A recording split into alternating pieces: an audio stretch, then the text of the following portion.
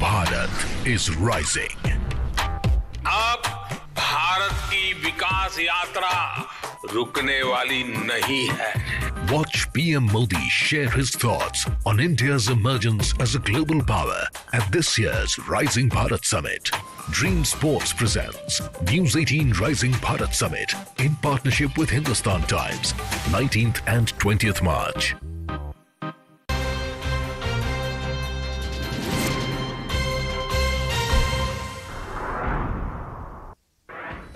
দেশত বলৱৎ নাগৰিকত্ব সংশোধনী আইন গৃহমন্ত্ৰী অমিত শ্বাহে দেশত কা বলৱৎৰ কথা প্ৰকাশ কৰাৰ লগতে মুকলি কৰিলে অনলাইন আবেদনৰ পৰ্টেল তিনিখন দেশৰ অমুছলমান শৰণাৰ্থীক দিব ভাৰতীয় নাগৰিকত্ব দেশত কা বলৱৎ হোৱাৰ পিছতে কাৰ নিয়মাৱলী প্ৰত্যাহ্বান সদৌ অসম ছাত্ৰ সন্থাৰ কাৰ বিৰোধিতাৰে আজি উচ্চতম ন্যায়ালয়ত আবেদন দাখিল কৰিব আছুৱে পুৱাই দিল্লীলৈ ৰাওনা আছুৰ কেন্দ্ৰীয় নেতৃত্ব কা বলৱৎৰ পাছতে ৰাজ্যজুৰি কটকটীয়া নিৰাপত্তা বেষ্টনী প্ৰতিবাদৰ আশংকাত জনতা ভৱনৰ সন্মুখত আৰক্ষীৰ সমৰসজ্জা ৰাজ্যৰ ভিন্ন প্ৰান্ততো কটকটীয়া নিৰাপত্তা যিকোনো প্ৰকাৰে প্ৰতিবাদ ৰোধৰ চেষ্টা চৰকাৰ প্ৰশাসনৰ দেশত কা বলৱৎৰ পিছতে ভিন্ন স্থানত প্ৰতিবাদ কা নমনাত দাবীৰে সোমবাৰে ৰাজ্যজুৰি আছুৰ প্ৰতিবাদ বিৰোধী ঐক্য মঞ্চৰ ৰাজ্যজুৰি হৰতালৰ আহ্বান কা বিৰোধী প্ৰতিবাদ ৰুধিবলৈ হস্তম আৰক্ষী 16টা দললৈ আৰক্ষী আয়ুক্তৰ বিশেষ নিৰ্দেশনা জাননী যোগে কেইবাটাও বিৰোধী দলৰ সভাপতিলৈ জাননী জাৰি কৰি উল্লেখ কৰিলে সৰ্বাত্মক হৰতাল অবৈধ আৰু সংবিধান বিৰোধী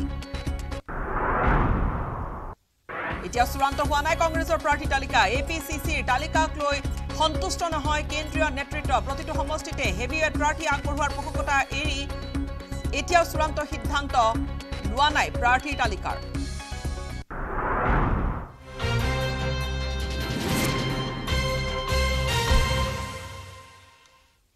নমস্কাৰ স্বাগতম এয়া বিগ ব্ৰেকিং ষ্টুডিঅত মই গীতাশ্ৰী আৰু প্ৰথমটো খবৰ আজি তিনি জিলাৰ মুখ্যমন্ত্ৰীৰ বিকাশৰ যাত্ৰা শিৱসাগৰ চৰাইদেউ হাইলাকান্দিত বিকাশৰ যাত্ৰা আজি মুখ্যমন্ত্ৰী গৰাকীৰ 832 কোটি টকা ব্যয়েৰে নতুন প্ৰকল্পৰ উদ্বোধন আৰু শিলান্যাস কৰিব শিৱসাগৰত 465 কোটি টকীয়া প্ৰকল্পৰ উদ্বোধন কৰিব মুখ্যমন্ত্ৰী গৰাকীয়ে ডিমৰ ৰাইচাই গ্ৰাম্য ষ্টেডিয়াম উদ্বোধন কৰিব মুখ্যমন্ত্ৰী গৰাকীয়ে আৰু ষ্টেডিয়াম উদ্বোধনৰ উপৰিও অত্যাধুনিক সা-সুবিধা থকা এখন ষ্টেডিয়াম ইয়াৰ উপৰিও 13 কোটি টকা ব্যয় সাপেক্ষে নিৰ্মাণ যেটো কৰা হৈছে ষ্টেডিয়ামখন জয়সাগৰ আৰক্ষীৰ 25 নম্বৰ বেটেলিয়নৰ মুখ্য কাৰ্যালয়ও আজি উদ্বোধন কৰিব মুখ্যমন্ত্ৰী গৰাকীয়ে নাজিৰা চান্দবসাত ৰপ্তানিমুখী গাহৰি প্ৰক্ৰিয়াকৰণ প্ৰকল্প এটাৰো উদ্বোধন কৰিব মুখ্যমন্ত্ৰী গৰাকীয়ে 492 কোটি টকাৰ ক্ষমা কৰিব 452 কোটি টকীয়া আন 32টা প্ৰকল্প উদ্বোধন কৰিব আৰু চৰাইদেউ 210 কোটি টকাৰ প্ৰকল্প উদ্বোধন কৰিব মুখ্যমন্ত্ৰী গৰাকীয়ে মাহমৰা 10 কোটি টকাৰ ব্যয়েৰে নিৰ্মাণ কৰিছে স্পৰ্টছ কমপ্লেক্স হেও মুকলি কৰিব আৰু 200 কোটি টকাৰো আন 17টা প্ৰকল্প উদ্বোধন কৰিব হাইলাকান্দিত 157 কোটি টকীয়া প্ৰকল্প উদ্বোধন কৰিব মুখ্যমন্ত্ৰী গৰাকীয়ে আইনাখাল আনিপুৰ বজাৰ আসিমগঞ্জ পথৰ উন্নীতকৰণ আছে আজি গোটেই উদ্বোধনৰ বাই প্ৰজেক্টসমূহৰ তালিকা লগতে 26 কোটি টকা ব্যয় সাপেক্ষে নিৰ্মাণ হ'ব 8 কিলোমিটাৰ দৈৰ্ঘ্যৰ এই পথছোৱা 131 কোটি টকাৰো আন 35টাকৈ প্ৰকল্প আজি উদ্বোধন কৰিব মুখ্যমন্ত্ৰী গৰাকীয়ে দিনজোৰা বিস্তৃত কাৰ্যসূচী মুখ্যমন্ত্ৰী গৰাকীৰ বিকাশ যাত্ৰা তিনিখন জিলাত মুখ্যমন্ত্ৰী গৰাকীৰ এই বিকাশ যাত্ৰা এফালে শিৱসাগৰ লগতে শিৱসাগৰ চৰাইদেউৰ উপৰিও হাইলাকান্দিত বিকাশৰ যাত্ৰা মুখ্যমন্ত্ৰী গৰাকীৰ আৰু সামগ্ৰিক ৰূপে 832 কোটি টকা ব্যয়েৰে নতুন প্ৰকল্পৰ উদ্বোধন আৰু শিলান্যাস কৰিব শিৱসাগৰত ইয়াৰ ভিতৰত 465 কোটি টকীয়া প্ৰকল্প উদ্বোধন কৰিব আৰু শিৱসাগৰত কি প্ৰকল্প আজি উন্মোচন কৰা হ'ব ডিমৰ ৰাইচাই গ্ৰাম্য ষ্টেডিয়াম উদ্বোধন কৰিব বহুখিনি তাত সা-সুবিধা আছে ইয়াৰ উপৰিও আৰক্ষীৰ 25 নম্বৰ বেটেলিয়নৰ মুখ্য কাৰ্যালয় উদ্বোধন কৰিব নাজিৰা চান্দবসাত ৰপ্তানিমুখী গাহৰি প্ৰক্ৰিয়াকৰণৰ প্ৰকল্প উদ্বোধন কৰিব অধিক জানি শিৱসাগৰৰ আমাৰ সাংবাদিক প্ৰদীপ গগৈৰ সৈতে পোনপটীয়াকৈ সংযুক্ত হৈছো প্ৰদীপ বিস্তৃত কাৰ্যসূচী আছে আজি মুখ্যমন্ত্ৰী গৰাকীৰ শিৱসাগৰৰ বিকাশৰ যাত্ৰা হয় গীতাশ্ৰী আজি শিৱসাগৰলৈ বিকাশৰ বতৰালৈ মুখ্যমন্ত্ৰী ডক্টৰ হিমন্ত বিশ্ব শৰ্মা বৰ্তমান উপস্থিত হৈছেহি এই ডিমৌ পথাৰত মই বৰ্তমান ডিমৌ পথাৰত আছোঁ আৰু এই ডিমৌ পথাৰত মুখ্যমন্ত্ৰী ডক্টৰ হিমন্ত বিশ্ব শৰ্মাই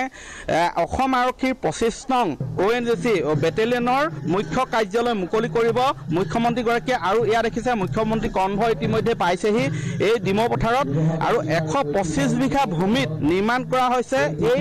অসম আৰক্ষীৰ 25 নং বেটেলিয়নৰ মুখ্য কাৰ্যালয় 125 বিঘা ভূমিত প্ৰায়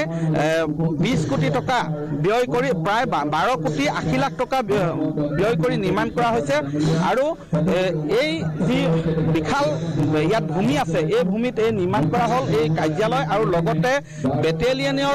বেটেলিয়নৰ যিবিলাক জোৱান আছে বা কাৰ্যালয়ৰ অন্যান্য কৰ্মচাৰী আছে তেওঁলোকৰ থাকিব পৰাকৈ ইয়াত সুন্দৰকৈ আৱাসিক এলেকা ইয়াত নিৰ্মাণ কৰা হৈছে এই 125 বিঘা ভূমিত আৰু মই বৰ্তমান মুখ্যমন্ত্ৰী ডক্টৰ হিমন্ত বিশ্ব শৰ্মা ইয়াৰ হেলিকপ্টাৰে অৱতৰণ কৰি বৰ্তমান আহি আছে মই সেই দৃশ্য মই দেখুৱাব বিচাৰিছোঁ নিউজ 18 দৰ্শকসকলক ইয়াৰ বিকাশৰ যাত্ৰালৈ ইয়াৰ মুখ্যমন্ত্ৰী ডক্টৰ হিমন্ত বিশ্ব শৰ্মা শিৱসাগৰত আৰু কা প্ৰতিবাদ এফালে চলি আছে শিৱসাগৰ চহৰৰ মাজমজিয়াত কাৰ বিৰুদ্ধে প্ৰতিবাদ চলি আছে তাৰ মাজতে মুখ্যমন্ত্ৰীয়ে বিকাশৰ বতৰালৈ ইয়াত উপস্থিত হৈছেহি মই মুখ্যমন্ত্ৰীক আদৰণি জনাইছে ইয়াত এই ডিমৌ পথাৰত এয়া অসম আৰক্ষীৰ 25 নং বেটেলিয়নৰ মুখ্য কাৰ্যালয় মুকলি কৰিবলৈ আহিছে মুখ্যমন্ত্ৰী এয়া আমি পাৰিলে ভাষ্য সংগ্ৰহ কৰিম বিকাশৰ বতৰালৈ এয়া মুখ্যমন্ত্ৰী ডক্টৰ হিমন্ত বিশ্ব শৰ্মা এয়া দেখিছে তেওঁক ফুলেৰে বৰ্তমান ইয়াত আদৰণি জনাইছে এয়া অনুৰাগীসকলে সেলফি তোলা পৰিলক্ষিত হৈছে এয়া মুখ্যমন্ত্ৰী উপস্থিত হৈছেহি বিকাশৰ বতৰালৈ আজি আহিছে আমি হয় এয়া মুখ্যমন্ত্ৰীৰ কাষত দেখা গৈছে একাংশ বিজেপি নেতা আৰু এয়া অনুৰাগীসকলে বাটতে আগভেটি ধৰি এই ধৰণে তেওঁৰ সৈতে তুলিছে মৰমৰ নেতাজনৰ সৈতে তুলিছে সেলফি এয়া মই দেখুৱাইছোঁ শিৱসাগৰ জিলাত আজি 3টা স্থানত মুখ্যমন্ত্ৰী ডক্টৰ হিমন্ত বিশ্ব শৰ্মা যাব ইয়াৰ প্ৰথমটো আজি কাৰ্যসূচী শিৱসাগৰত এয়া মই দেখুৱাই আছোঁ প্ৰথমটো কাৰ্যসূচী আজি উদ্বোধন কৰিবলৈ আহিছে মুখ্যমন্ত্ৰী ডক্টৰ হিমন্ত বিশ্ব শৰ্মা এয়া গায়ন বায়নে আদৰণি জনোৱা হৈছে 125 বিঘা ভূমিত নিৰ্মাণ কৰা এই প্ৰকল্প যি অসম আৰক্ষী 25 নং বেটেলিয়নৰ যি মুখ্য কাৰ্যালয় সেই মুখ্য কাৰ্যালয় বৰ্তমান মুকলি কৰিবলৈ আহিছে মই এয়া দেখুৱাই আছোঁ তাৰ পিছতে এই কাৰ্যসূচীৰ পিছতে মুখ্যমন্ত্ৰীগৰাকী উপস্থিত হ'বগৈ নাজিৰাত গাহৰি প্ৰক্ৰিয়াকৰণ প্ৰকল্প উদ্বোধন কৰিব তাৰ বিকাশৰ যাত্ৰালৈকে আহিছে এয়া মই দেখুৱাইছোঁ এয়া মই মোৰ কাৰ্যালয়টো মই দেখুৱাব বিচাৰিছোঁ যিটো কাৰ্যালয় এয়া এই প্ৰকল্পটোত 15 কোটি টকা ব্যয় কৰা হৈছে আৰু বৰ্তমান এই প্ৰকল্পৰ স্থলীত আহি উপস্থিত হৈছে মুখ্যমন্ত্ৰী ডক্টৰ হিমন্ত বিশ্ব শৰ্মা মই দেখুৱাই আছোঁ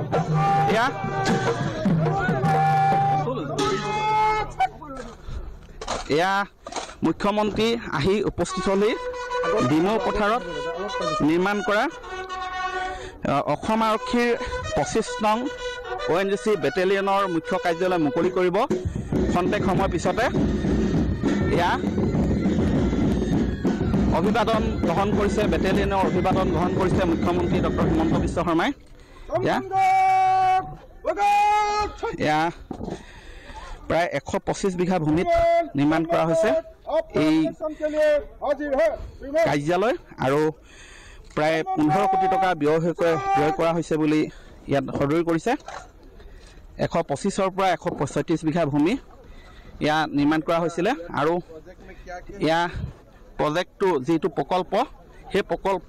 বৰ্তমান মুকলি কৰিবলৈ গৈছে এয়া শিৱসাগৰ ডিমৌ পথাৰত এই কাৰ্যালয়টো বৰ্তমান মুখ্য কাৰ্যালয় অসম আৰক্ষী বেটেলিয়নৰ মুকলি কৰিব আমি পোনপটীয়া সম্প্ৰচাৰ দেখুৱাই আছোঁ নিউজ 18 দৰ্শকসকলক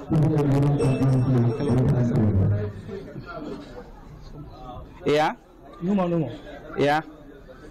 দেখুৱাই আছে এয়া ONGCৰ অসম আৰক্ষীৰ 25 নং বেটেলিয়নৰ মুখ্য কাৰ্যালয় মুকলি কৰিব এই মুহূৰ্তত মুখ্যমন্ত্ৰী ডক্টৰ হিমন্ত বিশ্ব শৰ্মাই প্ৰায় 125 পৰা 136 বিঘা ভূমিত নিৰ্মাণ কৰা হৈছে এই বৃহৎ প্ৰকল্প আৰু এয়া পোনপ্ৰথমে এয়া মুকলি কৰিছে এয়া মই দেখুৱাইছো অসম আৰক্ষীৰ 25 নং বেটেলিয়নৰ মুখ্য কাৰ্যালয়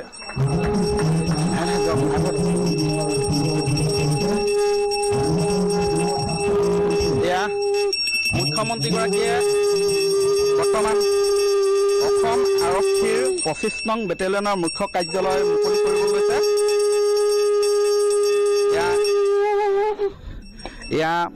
এয়া নাৰিকল ভাঙি মুকলি কৰিছে আৰু আমি এয়া দেখুৱালো অসম আৰক্ষী 25 নং বেটেলিয়নৰ মুখ্য কাৰ্যালয় এয়া বৰ্তমান ফিটা কাটিব লৈছে এয়া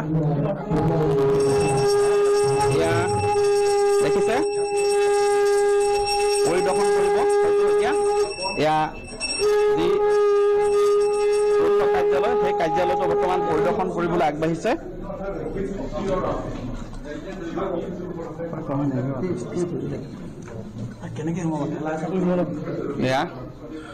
শিৱসাগৰ জিলালৈ আজি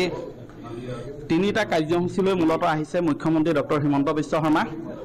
ইয়াৰ ভিতৰত প্ৰথমটো কাৰ্যসূচী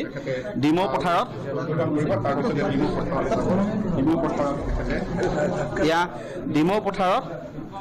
এই কাৰ্যালয় মুকলিৰ পিছতে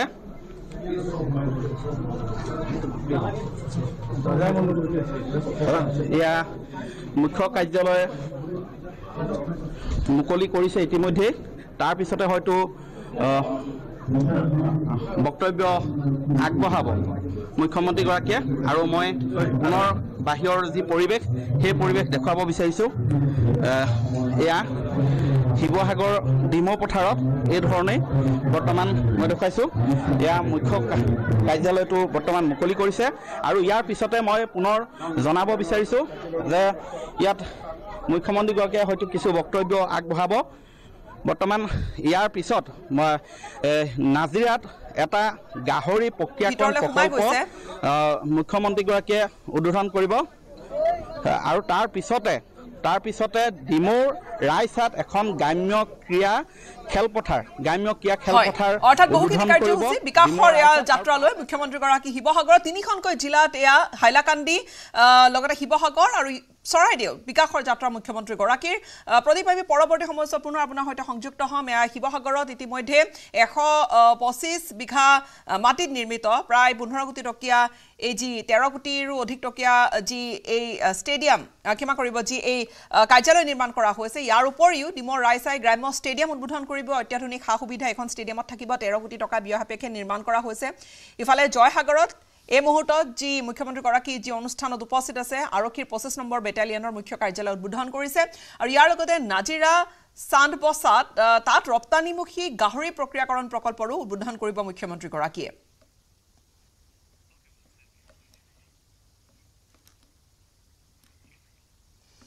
আৰু সোমবাৰৰ পৰা দেশত বলৱৎ হ'ল CAA লোকসভা নিৰ্বাচনৰ পূৰ্বে দেশত অধিসূচনা জাৰি কৰিলে কেন্দ্ৰীয় চৰকাৰে কেন্দ্ৰীয় গৃহমন্ত্ৰী অমিত শ্বাহে ঘোষণা কৰিলে দেশত CAA বলৱৎৰ কথা আৰু CAA বলৱৎ হোৱাৰ লগে লগে তিনিখন দেশৰ শৰণাৰ্থীয়ে বাংলাদেশ আফগানিস্তান পাকিস্তানৰ শৰণাৰ্থীয়ে ভাৰতত পাই যাব নাগৰিকত্ব বাংলাদেশ পাকিস্তান আৰু আফগানিস্তানত ধৰ্মীয় নিৰ্যাতনৰ বলি হোৱা লোকে লাভ কৰিব ভাৰতীয় নাগৰিকত্ব এই তিনিখন দেশত থকা হিন্দু শিখ জৈন পাৰ্চী বৌদ্ধ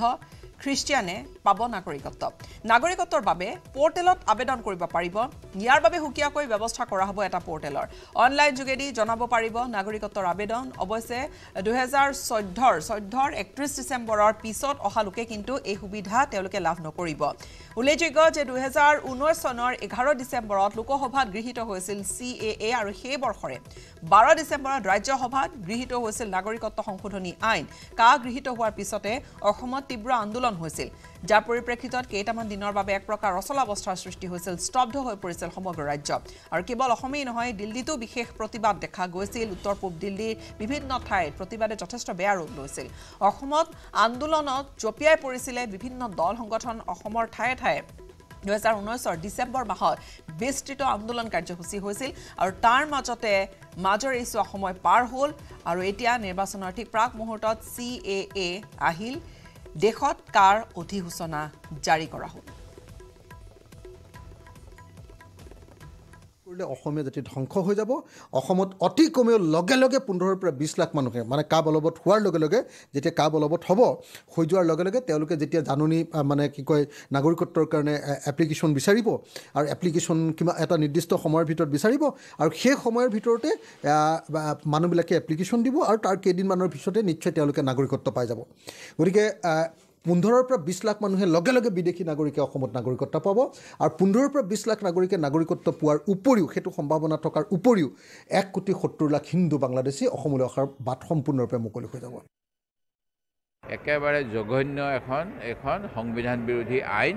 এখন মই আশা কৰিম সুপ্ৰিম কোৰ্টত যেতিয়া শুনানি হ'ব বাতিল হ'ব কিন্তু তাৰ আগতে আমি নিজেও মানে কি কয় বাছি খাবা জাগি হুবা বুলি অসমীয়াত এটা ডাকৰ বচন আছে সেই গতিকে আমি অলপ সাৱধান হৈ থাকিব লাগে যাতে কাৰ নামত আমাৰ অসমখনক ধ্বংস কৰিব নোৱাৰে বাংলাদেশৰ পৰা 1 কোটি 2 কোটি মানুহ আহক বা নাহক সকলোৰে নিজৰ মাতৃভাষাৰ প্ৰেম আছে গতিকে বঙালী ভাষাটোৰ বঙালী ভাষীসকলৰ মাতৃভাষাৰ প্ৰেম আছে ভাৰতবৰ্ষৰ ৰাজ্যসমূহ যেতিয়া গঠন হয় ভাষাৰ ভিত্তিত হয় আজি যদি অসমীয়া ভাষাটো অসমতে দুৰ্বল হৈ যায় তেতিয়াহ'লে আপোনালোকে আমি অসমৰ বাসিন্দা বুলি ক'ব নোৱাৰিম কা আহিলে মানে যেটো ধৰক অন্য জাগাৰো বঙালী সম্প্ৰদায়ৰ লোকসকলে অসম চুক্তিৰ বাহিৰৰ যিসকল তেওঁলোকো আহিব As per the Assam Accord, Assam already has taken the additional burden of 23 years of illegal migrants. So if now illegal migrants up to 2014 is imposed to the people of Assam, we cannot accept that burden. We cannot tolerate that burden. A small state like Assam cannot accept any more illegal Bangladeshis because this is not a dumping ground for illegal Bangladeshis. People of Assam is clear about CAA. We do not accept this draconian act. It is violative of Assam Accord. It is anti-indigenous and BJP government has no right to push the people of Assam and Northeast to the edge of destruction. We shall not tolerate this. As soon as this rules has been imposed, the people of Assam along with all Assam Students Union and 30 other ethnic organizations, we have burned down the copies of these rules and tomorrow there will be torch march across the country. After that we will declare Satyagraha and we have already been in touch with the advocates in the Supreme Court. The legal battle will continue parallelly. Movements on the street and the legal battle will go hand in hand and we do not accept this Citizenship Act and we will not tolerate it at any cost. Injustice to the people of Assam and Northeastern region. It's an injustice to the indigenous people of Assam and Northeastern region and indigenous people of Assam and Northeastern region is rejecting CAA because it's a communal, unconstitutional, anti-indigenous, anti-Northeast and violative of the Assam Accord. And after historic Assam movement, historic Assam Accord was signed and as per Assam Accord for whole of the country, Assam has taken the load of illegal foreigners who have entered up to 71. Beyond 71, we cannot take load of illegal foreigners in the state of Assam. Assam and Northeast is not a dumping ground for illegal Bangladeshis. So, against this move of the central government, there will be non-violent, peaceful, democratic movement and legal fight. There is no place of violence in our movement. The movement will be non-violent, peaceful and democratic. At the same time, we will continue our fight in the Supreme Court.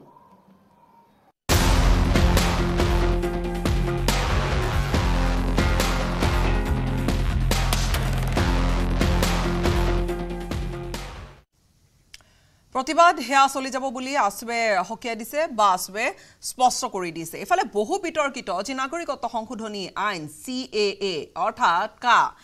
দেশজুৰি বলৱৎ হ'ল ঠিকে কিন্তু এই আইনে কেনেদৰে প্ৰভাৱ পেলাব ভাৰতক কিয় আইনখনৰ বিৰুদ্ধে একাংশ দল সংগঠনে প্ৰতিবাদ কৰিছে এই আইন কাৰ্যকৰী হোৱাৰ লগে লগে তিনিখন দেশৰ শৰণাৰ্থীয়ে ভাৰতত নাগৰিকত্ব পোৱাটো নিশ্চিত বাংলাদেশ পাকিস্তান আফগানিস্তানৰ লোকে নাগৰিকত্ব পাব কিন্তু ভাৰতলৈ 2014ৰ 31 ডিসেম্বৰৰ পূৰ্বে অহা তিনিখন দেশৰ লোককহে নাগৰিকত্ব দিয়া হ'ব আৰু তেওঁলোক ধৰ্মীয় সংখ্যা লঘু হ'ব যেনে হিন্দু বা শিখ বা জৈন পাৰ্চী বৌদ্ধ খ্ৰীষ্টিয়ানে নাগৰিকত্ব পাব 2014ৰ 31 ডিসেম্বৰৰ পূৰ্বে অহা আবেদনৰ বাবে মুকলি কৰা হৈছে ইতিমধ্যে অনলাইন পোৰ্টেল নাগৰিকত্বৰ বাবে অনলাইনতে আবেদন কৰিব পাৰিব আবেদন কৰা নীতি নিয়ম ইতিমধ্যে কেন্দ্ৰীয় গৃহ মন্ত্ৰালয়ে জাৰি কৰিছে ইয়াৰ জৰিয়তে ভাৰতত বসবাস কৰি থকা কেইবা লাখ অমুছলমান শৰণাৰ্থীয়ে পাব নাগৰিকত্ব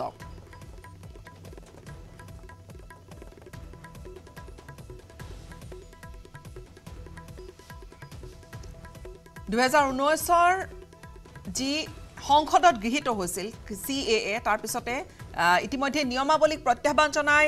আসৱে সুপ্ৰিম কোৰ্টৰ দ্বাৰস্থ হৈছিল আৰু দেশত কা বলৱৎ হোৱাৰ পিছতে কাৰ নিয়মাৱলীক প্ৰত্যাহ্বান জনাইছে সদৌ অসম ছাত্ৰ সন্থাই ইতিমধ্যে প্ৰতিবাদ কৰিছে প্ৰতিবাদৰ হুংকাৰ দিছে প্ৰতিবাদী কাৰ্যসূচী ৰূপায়ণ কৰিছে তাৰ সমান্তৰালকৈ কাৰ বিৰোধিতাৰে আজি উচ্চতম ন্যায়ালয়ত আবেদন দাখিল কৰিব আসৱে পুৱাই দিল্লীলৈ ইতিমধ্যে ৰাওনা হৈছে আসুৰ মুখ্য উপদেষ্টা সমুজ্জ্বল কুমাৰ ভট্টাচাৰ্য দিল্লীলৈ ৰাওনা হৈছে আসুৰ সভাপতি উৎপল শৰ্মা আৰু সাধাৰণ সম্পাদক শংকৰজ্যোতি বৰুৱা দিল্লীলৈ গৈছে আৰু এই গোটেই বিষয়টো সুপ্ৰিম কোৰ্টত বা সৰ্বোচ্চ ন্যায়ালয়ত প্ৰত্যাহ্বানৰ বাবে এই গোটেই কাৰ নিয়মাৱলীক প্ৰত্যাহ্বান জনাই উচ্চতম ন্যায়ালয়ৰ আবেদন আজি পুনৰবাৰ কৰিব আছে ইতিমধ্যে পুৱাতে দিল্লীলৈ ৰাওনা হৈছে আসুৰ মুখ্য উপদেষ্টা সভাপতি আৰু সাধাৰণ সম্পাদক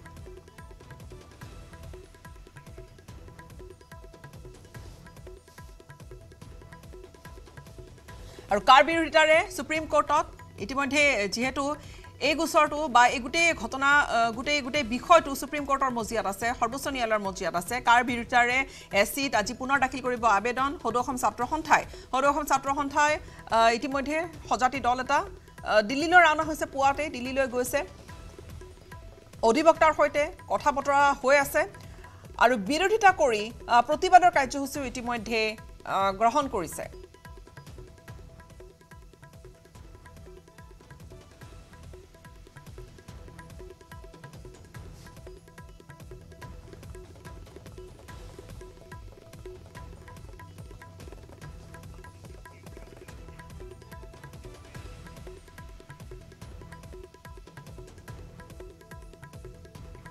শিৱসাগৰত উপস্থিত আছে মুখ্যমন্ত্ৰীগৰাকী তিনিখন জিলাত আজি বিকাশ যাত্ৰা মুখ্যমন্ত্ৰীগৰাকীৰ পোনপটীয়াকৈ আমি লৈ গৈছো শিৱসাগৰলৈ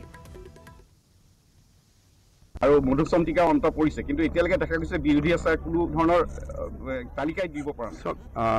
মই জনাত কালি যিটো মই টিভিত শুনিছো যে তেওঁলোকৰ 8-9টা সিটত কেণ্ডিডেট ফাইনেলাইজ হৈছে আৰু 4-5টা 6টা সিটত ফাইনেলাইজ হ'ব বাকি আছে কিন্তু এইটো কথা ঠিক যে 16 জনীয়া বিৰোধী দলে এতিয়া কোনো আৰু সিট তাত পোৱা নাই অকল এটা দলকে সিট দিছে গতিকে যিটো বিৰোধীৰ মিত্ৰতা বুলি কথা আছিলে সেইটো বৰ্তমান নাই বুলি আমি ক'ব পাৰো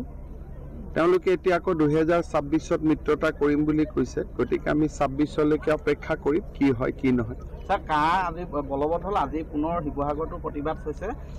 কা এইটো কথা ভুল কৰি কৈ আছে কা আজি বলৱৎ হোৱা নাই কা বলৱৎ হোৱা আজি 2 বছৰ 2.5 বছৰ হৈ গ'ল আজিতো নতুনকৈ একো লোকসভা ৰাজ্যসভাত হোৱা নাই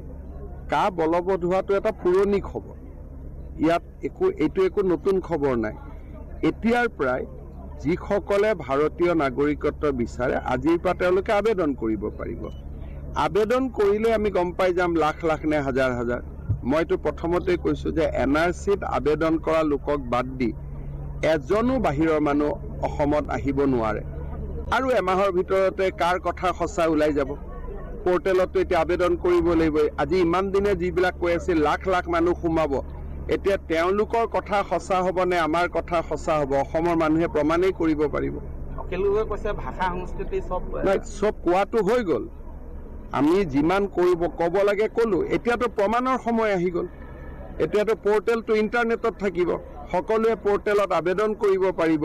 শিৱসাগৰ জিলাত কিমানে আবেদন কৰিলে ডিব্ৰুগড় জিলাত কিমানে কৰিলে কামৰূপ জিলাত কিমানে কৰিলে ফটফট কৈতো ওলাই পৰিব গতিকে 5জন শহীদৰ মৃত্যু কাৰ শহীদৰ মৃত্যু উচিত আছিল নে অনুচিত আছিল এতিয়াতো প্ৰমাণৰ সময় আহি গ'ল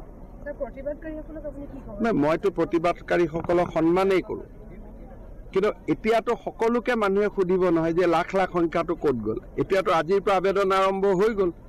গতিকে এতিয়াতো গম পাই যাব যে আবেদন কৰিলে কিমানজনে আবেদন কৰিলে ইয়াত যেটো এটা কৈ আছিল না 20 লাখে আবেদন কৰিব 15 লাখে কৰিব এতিয়াতো সকলোকে জবাব দিব লাগিব মইতো জানাত শিৱসাগৰত 10 জনেও আবেদন নকৰে এতিয়াতো কোৱা হৈছিল একদম বাগানে বাগানে মানুহ আহি সোমাই যাব গতিকে জুনে যিমান সেই সময়ত অসত্য কথা কৈছিল যেনেকে হিতাই অগ্নিত থিয় হৈ নিজৰ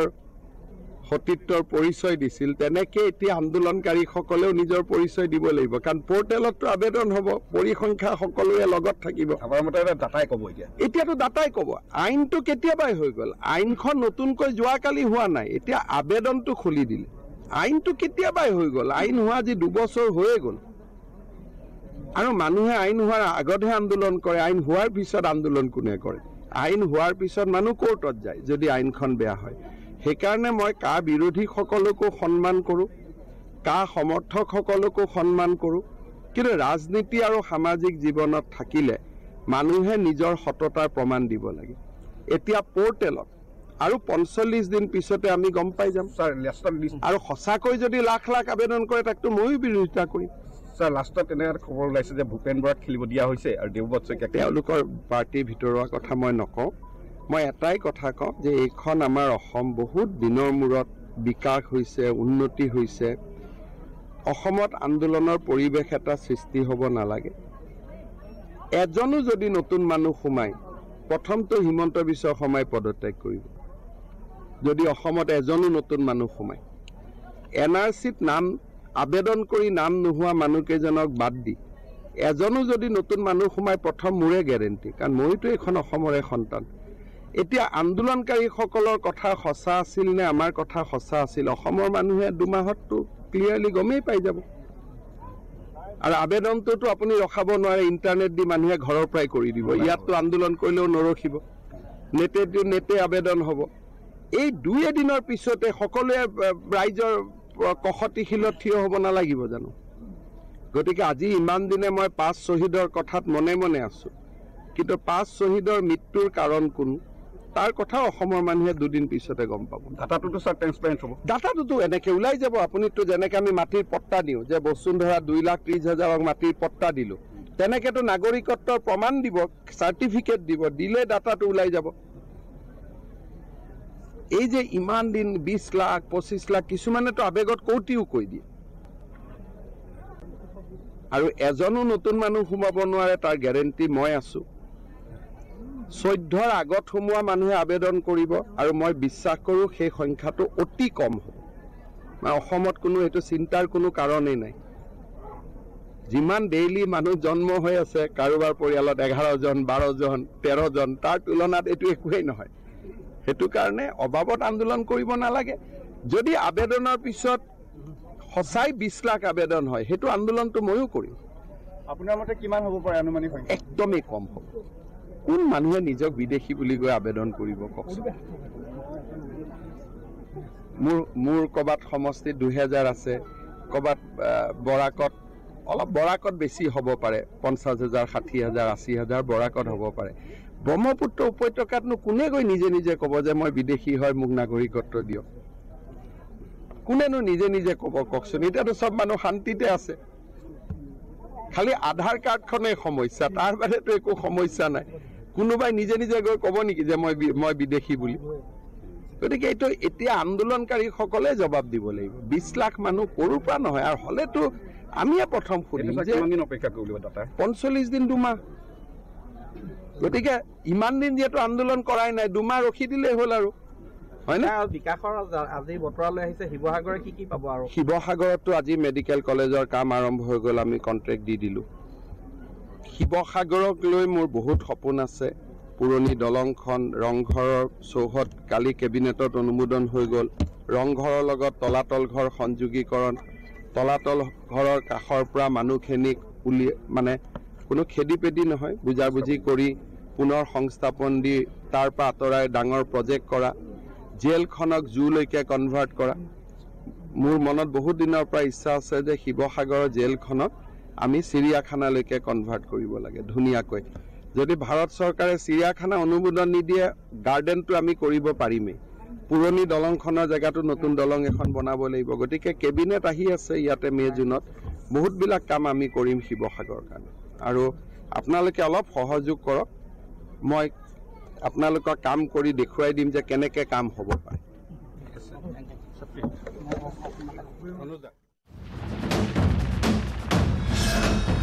ভাৰতৰ গৌৰৱ গোটেই বিশ্বতেই ইয়াৰ সন্মান ষ্ট্ৰং মানে